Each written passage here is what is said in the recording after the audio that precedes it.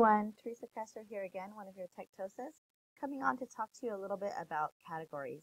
So as you created your gradebook, hopefully you already determined your categories, but if you need to edit or change them or create them, you can simply click on Manage Gradebook and go to the Categories tab.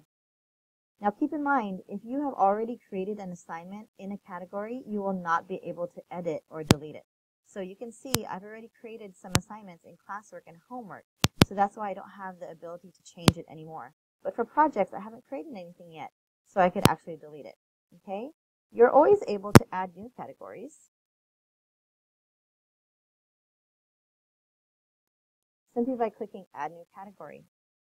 So for our elementary grades, TK through 5, those doing standards-based grades, we suggest not doing weighted scoring because the weight will come through when you apply points to your assignments. Okay?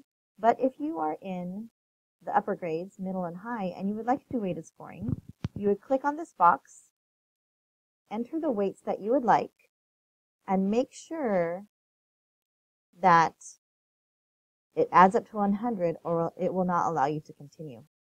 And you can see at the bottom it remains red until you enter 100, and then now you can continue. Make sure you hit save or it will not save your categories. Now that your categories are set up, you can go ahead and create your assignments and put them into these categories. We suggest talking to your grade level or your team and making sure that your categories are consistent, because parents may talk to one another and wonder why you have different weights or different categories for the same grade. If you have any questions, let us know.